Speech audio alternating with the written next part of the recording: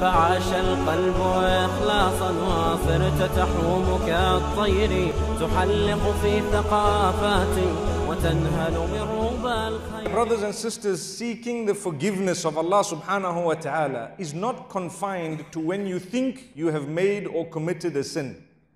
So if someone were to say, ask Allah's forgiveness, it does not mean that because you have committed a sin that you know of, then only should you say, oh Allah, forgive me. This is a misnotion. This is something that people do not understand. The Prophet sallallahu alaihi wasallam, as we all know, was the Nabi of Allah, the Prophet of Allah subhanahu wa ta'ala. He was the best of creation. He was protected by Allah subhanahu wa ta'ala. He was in no need of engaging in constant istighfar or repentance.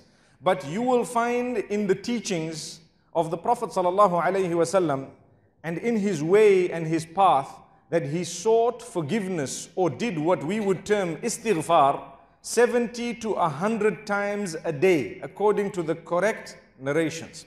This would show us that if we were to follow suit and if we would also ask Allah subhanahu wa ta'ala's forgiveness, we would be able to achieve something much more than forgiveness alone.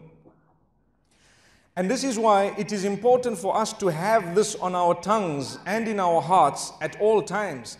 Try and moisten your tongue at all times with the remembrance of Allah subhanahu wa ta'ala, part of which should be seeking the forgiveness of Allah subhanahu wa ta'ala.